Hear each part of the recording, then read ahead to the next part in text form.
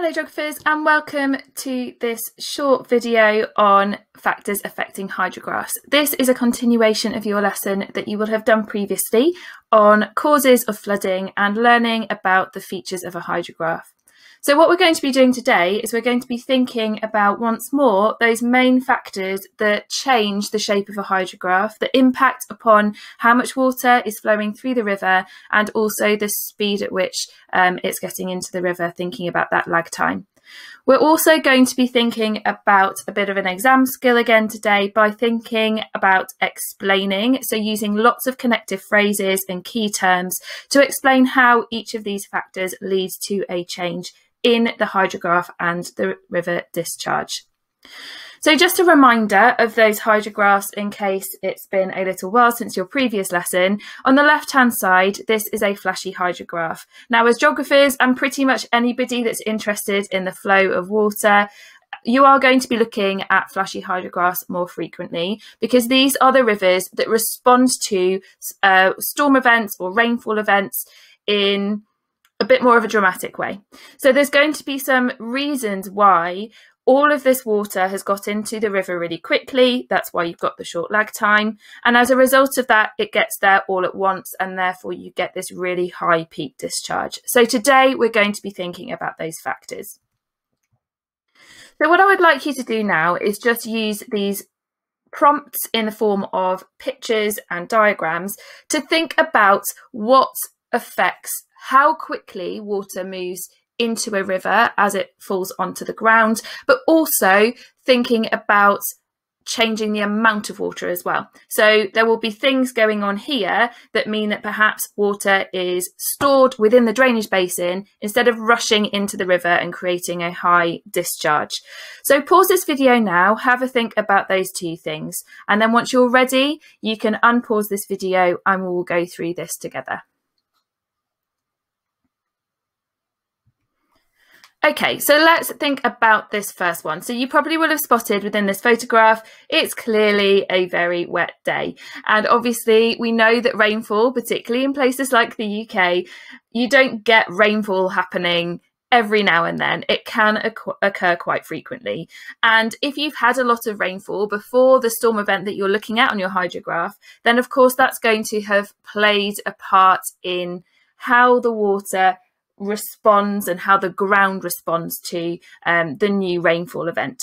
So if you've had lots and lots of water falling onto the ground before this rainfall event, you're obviously going to have quite full soil. It's going to have absorbed and infiltrated and held on to lots of that previous rainfall.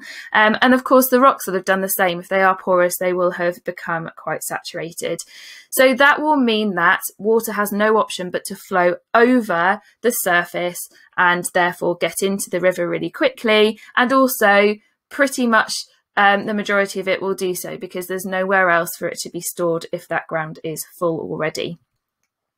Some other conditions that can occur that change the way in which water flows are to do with temperature. So if you've got really, really icy conditions, you will get a frozen top to your ground. So it doesn't matter how empty the soil is or how porous the rocks are. If you have got this layer on the top that is frozen hard, then when that water falls down, it will again have no option but to go over the surface. So more surface runoff as a result of that, and more water flowing as well because the soil is unable to store that water. Exactly the same thing can happen if it becomes too hot. So this might seem like a distant memory, but even in the UK we do get baked ground where the top of the soil becomes hard because it's effectively been baked by the sun.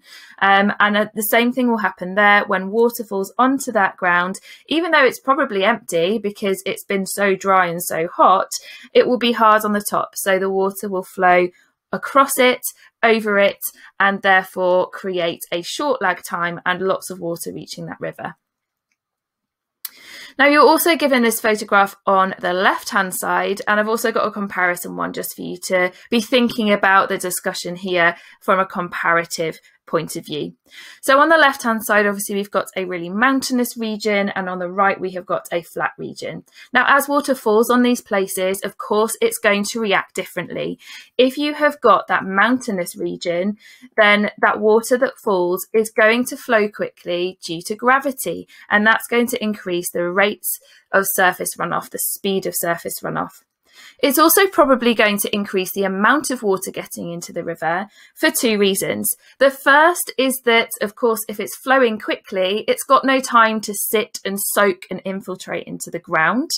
And the second point is that often in these areas, you're probably looking at an area, particularly if it's very mountainous, where other factors aren't really in the favour of holding onto water. You don't have a lot of soil there. You can see it's really, really thin soil on that mountain, and it's probably quite a volcanic rock, so it's not going to want to hold on to any water. And there's also not a great deal of vegetation on that as a result of the thin soil as well. So there's lots of factors associated with steep ground, as well as the fact that it is steep and gravity will play its part. That means that you're not going to get a lot of storage of that water either.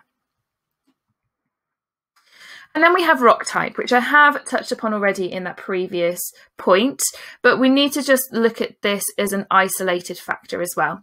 So when we have rock types, they are either porous or impermeable. So if you've got an impermeable rock, such as this one on the left hand side, it acts like a bit of a barrier. If that water falls onto this rock, it's got no gaps in it to take in that water, and therefore when the water falls, it's going to go straight over it.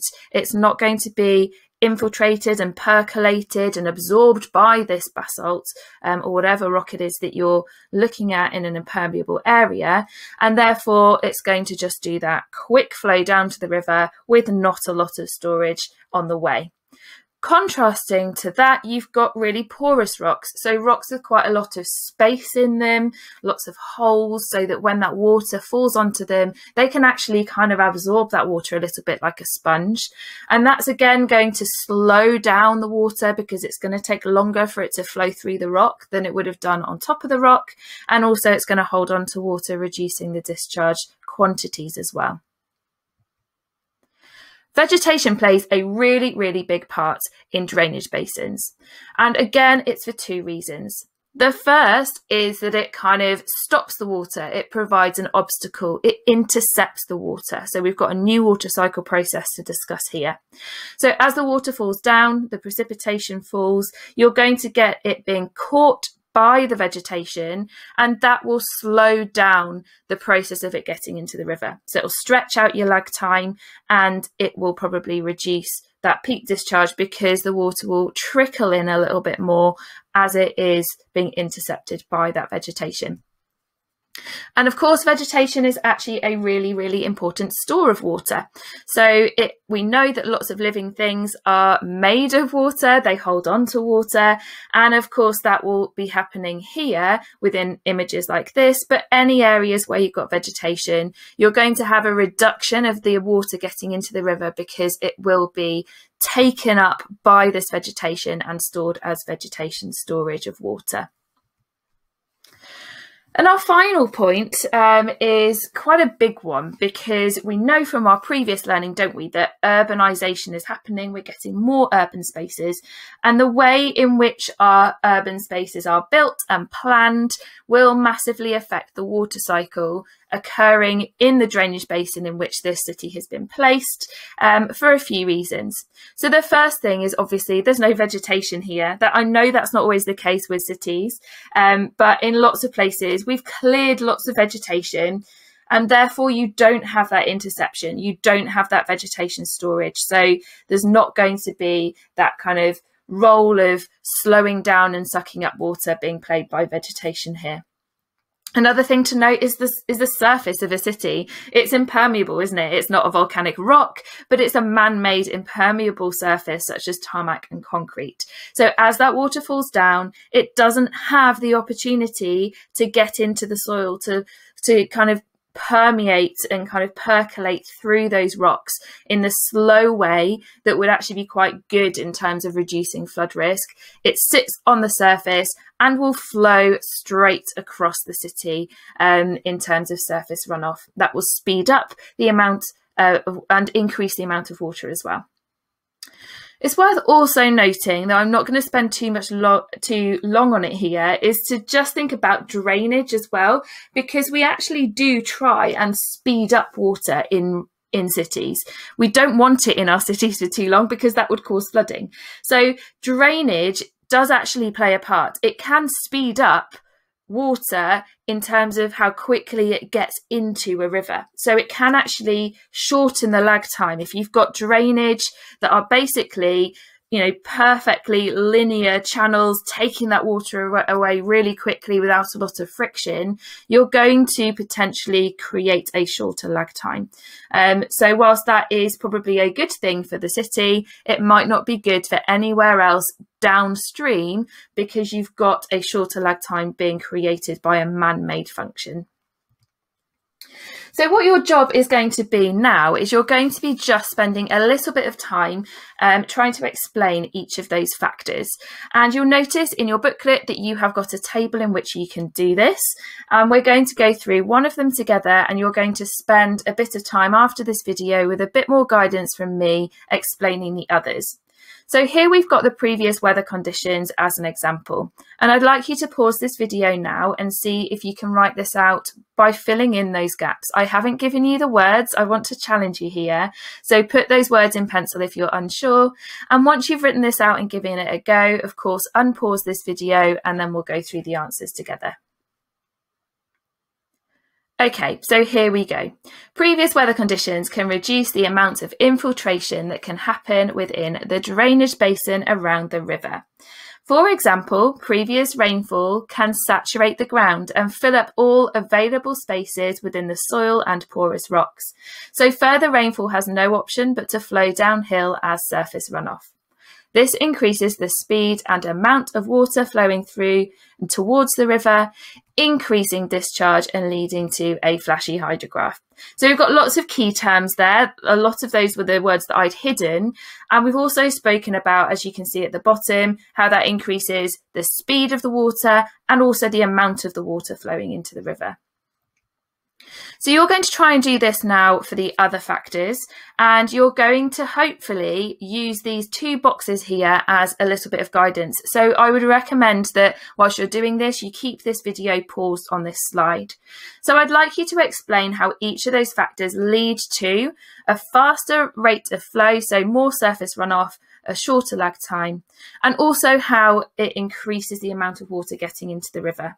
So don't forget that as we explain things, connective phrases are really, really important. I've got some examples on the left-hand side in that blue box that you can use, but of course you can use others if you identify them as more useful to you as you're writing. On the right-hand side, we've got some key terms. So it's really important that you show that you're a geographer and you understand the processes that are going on as we lead to the kind of end product of lots of water getting into that river quickly. So you've got some keywords here that I think are probably going to be used the most, but don't forget that you have got water cycle processes, you've got hydrograph factors and features that you can refer to as well. So give this a go now, pause this video here. I would recommend giving this a go before you do what I'm about to recommend next. But what you can do is you can then check your answers by going back to each of those parts of this pre-recorded video to check my explanation and ensure that you have got clarity and everything that you need within your own written version. Okay, so off you go. Best of luck with this, and of course don't forget to reach out to your teacher if you need a little bit of help with completing this written activity. Thank you very much, geographers. Good luck and have a good day.